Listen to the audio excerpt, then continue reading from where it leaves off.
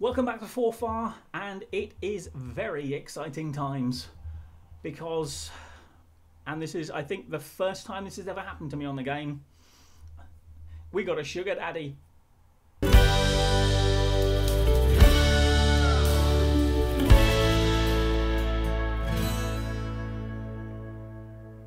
Well, I could hardly believe it. There'd been rumours that the chairman was considering retiring from football and, you know, at the very least taking a back seat. And then a few days ago, I got a message saying that Su Hyun-woo was considering taking over the club, buying it for 120,000 and pumping in enormous amounts of money.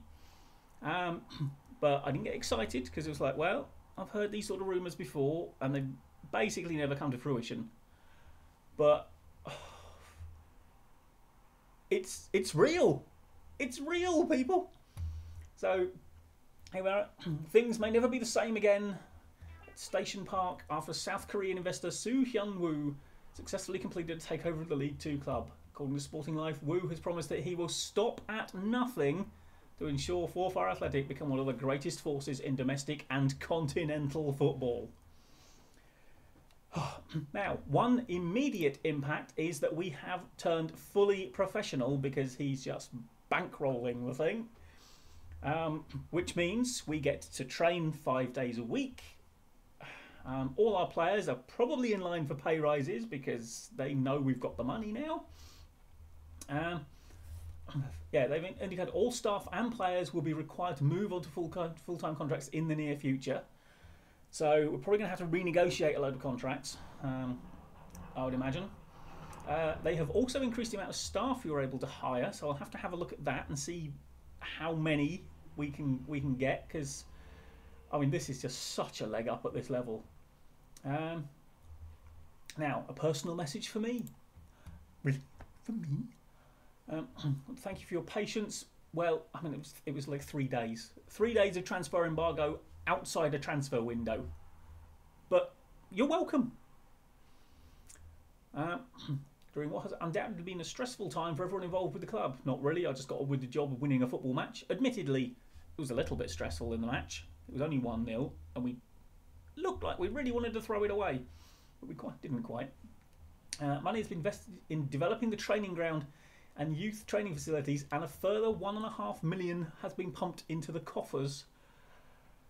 Okay, well let's have a look here then. Okay, we've got 1.6 million in the bank. Oh my lord, we've got a transfer budget of 162,000, which is meaningless at this stage because we can't sign anyone. We have a slightly upped wage budget, not that much. Now, that transfer budget, which, let's face it, is not going to roll over to next season at all, that's going to be pumped into the scouting budgets, people. That is exactly what we are going to do of this instant. Now, what can we scout? I mean, UK and Ireland definitely is what we should be up to. Yeah. Let's go UK and Ireland, because I think the foreign player rules mean that we basically can't really get anyone from abroad anyway, so there's not really much point looking. But definitely UK and Ireland. What do we got? About 3 or 4 months of the season left. 10 grand a month. Let's not go overboard. Let's put like half of it, or well, almost half of it in. Confirm that. Get the old budgeting up to that. Right, that means I've got a good head start on being able to look at people. Excellent. Now, club vision and expectations. Now, this may well be changing. Well, no, actually, it's not changing. And reached the League Two playoffs. Well, they're delighted with that, and that's because we have already confirmed our place in the playoffs. Scottish Cup, Scottish League Cup, we were competitive. You saw just how competitive we were in both of those. And yeah, working within wage budget. Well, reserving judgment, you don't need to reserve judgment. Give me enough of a wage budget, I'll work within it. Nice, quite happily. I don't really sign old players anyway, so that's not a problem. Now, gain automatic promotion to League One. Yeah, you see here we're looking at this, recorded a top half finish, reached League One playoffs, which to be honest is one place higher than a top half finish. So yeah, so they're not looking for this. This is good because they're not looking for instant promotions. Like, right, you got to go up, you got to go up, you got to go up. So it's good. They know it's going to possibly take a while. Although with the money I've got available, I don't think it will do. Now, board have lifted transfer embargo. Blah blah blah. Make extra funds available. Yep, that's the transfer fund that we've just moved half of. And they've offered me a new contract. Still not a very good wage, is it? I mean, in all honesty, it's not really much of an improvement. Let's start the negotiations. Let's have a look. What's my existing contract? 15.5 grand. Okay. It's a 1-year extension. Given the job I'm doing, I'm going to ask for I'm going to ask for 1,500 quid more. I think I deserved it. I think I've earned it. And it's still not really a particularly living wage, to be perfectly honest. I'll probably get by. Obviously, 17 grand is not a disaster. But I think I'm worth at least that, if not more. Apparently they don't. Really, you're not going to give me anything more. It's a good job I've got money to spend. Right, fine, I'll take it, but I'm not happy about it. It's all going so well until then. I'm really going to afford to pump that money in if this is what he pays people who are in charge. You know, I run this club. And you won't see the next game or the next few games probably, but I'll just give you a quick look at the league table. Look at that. We are 10 points clear. 10 points clear. With 9 games to play. No pay rise. It's an outrage. Anyway, we'll be back for hopefully whatever game looks like it might secure us automatic promotion 1 year ahead of schedule. I really should have just turned the contract down, shouldn't I? And then tried to get promoted and then renegotiate. Didn't think that through. Oh well. Well, we have 5 games to go. We are away Montrose, who are second. They are 12 points behind us. Basically, we should really have the title sewn up. There is no excuse from this point. We do have to play Stranraer again, so we haven't got the easiest running, but we do have some very winnable home games. And of course, if we win today, then we are promoted. If we draw, we are all but there.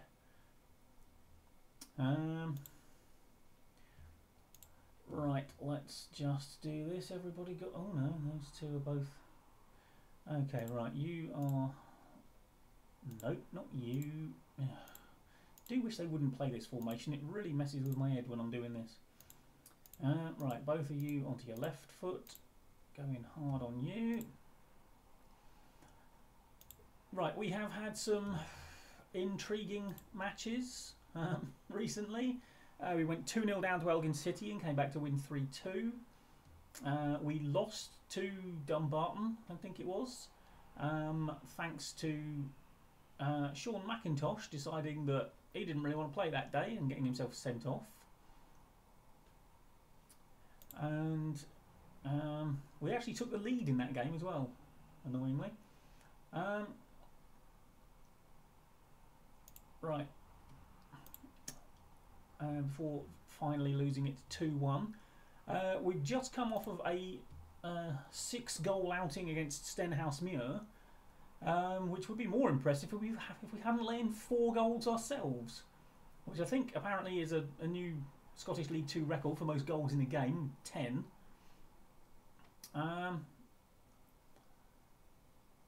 And we do have a really alarming habit. I know we play a very, very attacking formation. Talking of which, there is just a little something I wanted to do, and that was change that to ball winning midfielder on defend. But we concede goals at an alarming rate when we actually give up chances. And the boys seem to have got it into their heads that the biggest lead you're allowed to have absolute max is 3 goals. Because as soon as they get a 3-goal lead, they really do their best to narrow the gap again. And it's, frankly, annoying.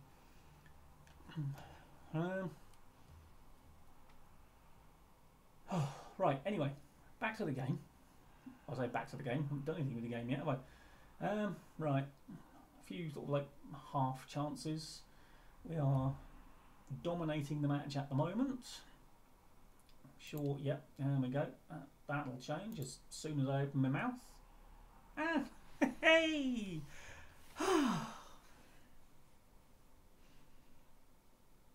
Do you reckon it'd pick up sign language? Got some signs I want to throw at it at the moment.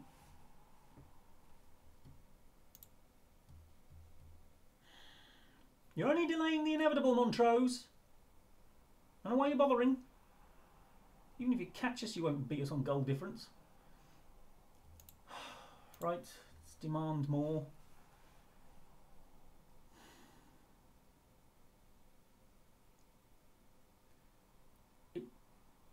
It's almost like it just doesn't want me to make videos about it, does it?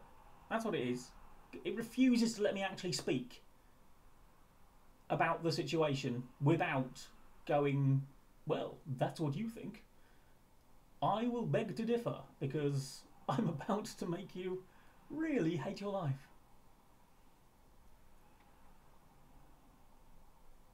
I'm calling into question why you ever speak at all.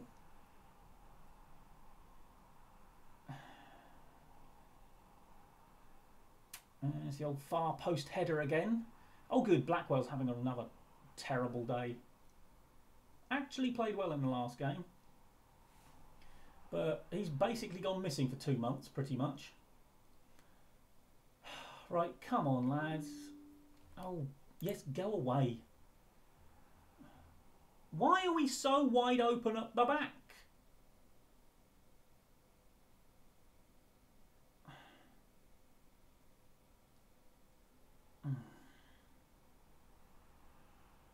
I don't want to have to go to the other system. Go on, Henderson, finish. That's a pass back, Henderson. Still on the plus side, he was onside. Seems to have learnt that rule at last. Hasn't been caught offside for a while. Right, you are going to be told how bad you are. Why are we playing so long, referee? I mean, I don't, you know, shouldn't really complain. We're the ones who need the time. But Thrash Arms, you've been terrible. What are you so nervous about? Sort yourself out. Come on. In on with it. And we had the team meeting and I told them just focus on the game and not the fact that we could win the title. I don't know what they're doing either at the moment.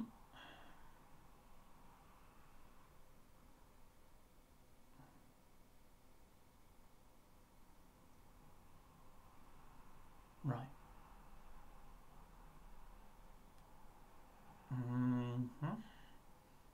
Farrell picks it up. Gets it in. Waters gets it to the far post. Blackwell loops a header in. Rescuing his 6.2 that he'd been putting in before that.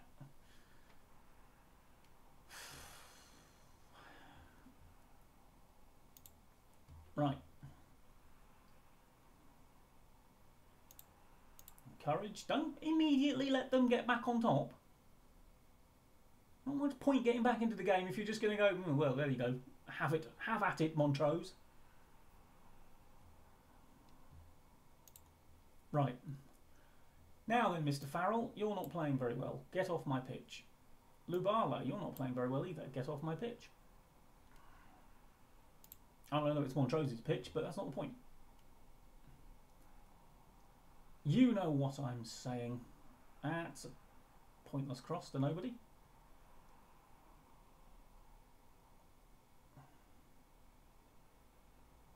We knew it. Right, Mitchell. Okay.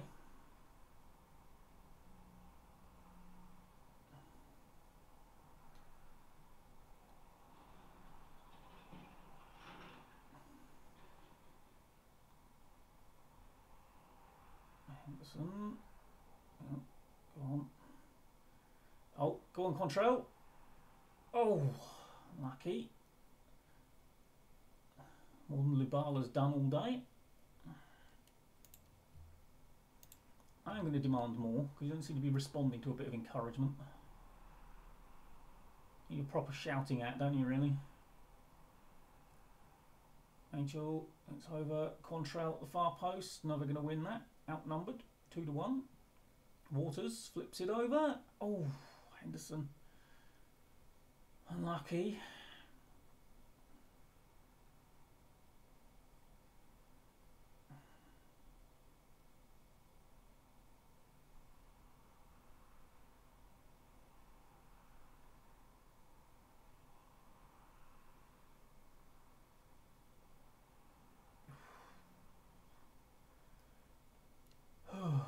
Right. We are going to slip back to the standard bit now, and we are going to just try and make sure we don't... Oh, Quantrell. Oh, if I'd been on target, that was in.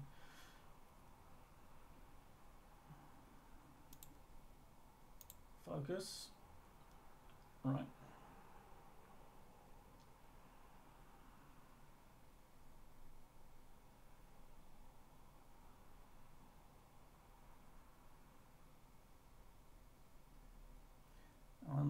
Blackwell. No, Allen needs to swing it. Oh, no, he's found more. Oh, that's a good save. Henderson is stood right in front of the keeper offside. Just when you think you've solved the problem.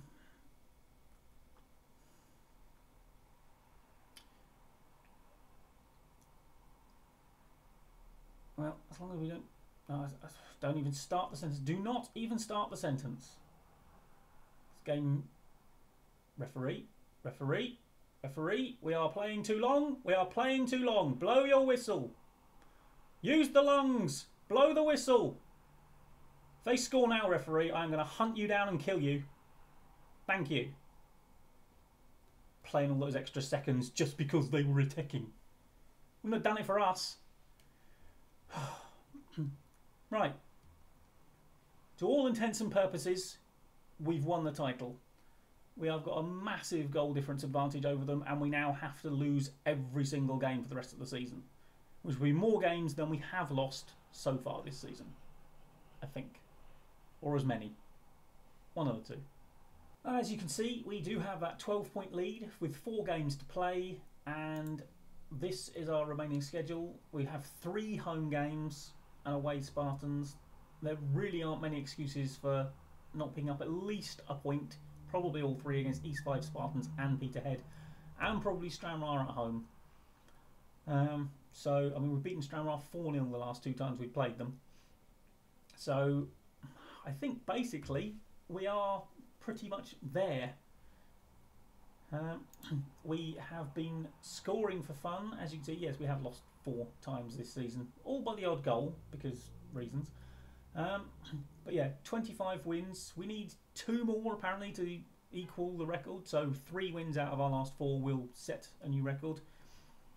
And I think we'll set a record for, quite possibly set the record for points as well if we do that. I'm not sure. But we're gunning for our record for points, which is 80 apparently. And I think if we go to this and have a look at the table, yeah, you see we've scored 93 goals. I've just had an achievement ping to say that we've scored in 30 straight matches, and I don't know as I've ever had a side do that before. Yeah, it is annoying me that we are conceding over a goal a game, though. We do concede most games, but there you go. Anyway, I think what we'll do is we'll have a brief little wrap-up episode. I might throw the last league game of the season in there, but that will in all likelihood now be after Christmas. You should be seeing this. If you see it the day it comes out, it will probably come out on Christmas Eve. I am away from home over Christmas for a few days. I will not be back here until the 27th, so I won't be able to get on with things again until then. But in the meantime, thank you very much for joining me today. like, comment, and subscribe. Have a very good Christmas, and I will see you next time. Bye bye for now.